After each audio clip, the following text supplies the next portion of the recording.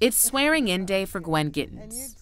But before she goes to the Lee County Public Education Center, she had one stop to make. Well, before her hair appointment. You're asleep during first block.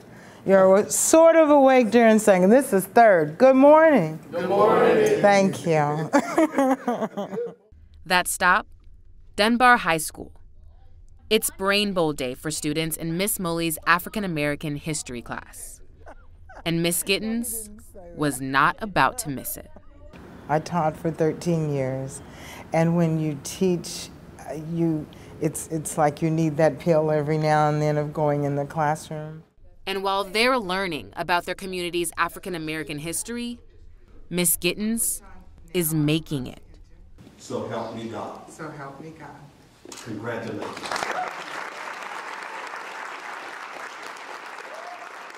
129 years.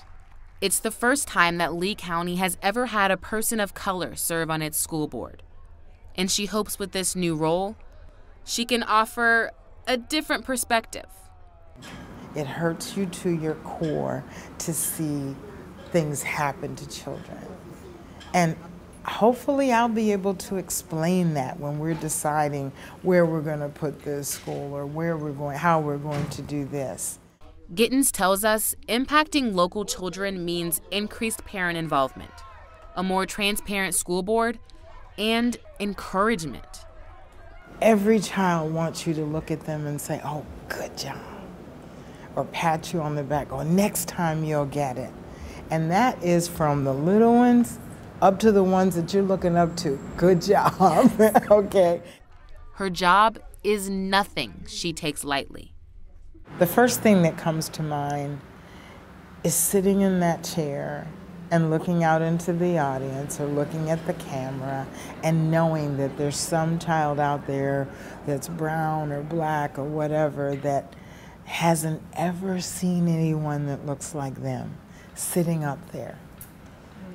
And the responsibility of that is just immense.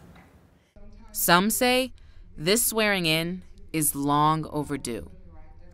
It's been 129 years, way, way, way too long.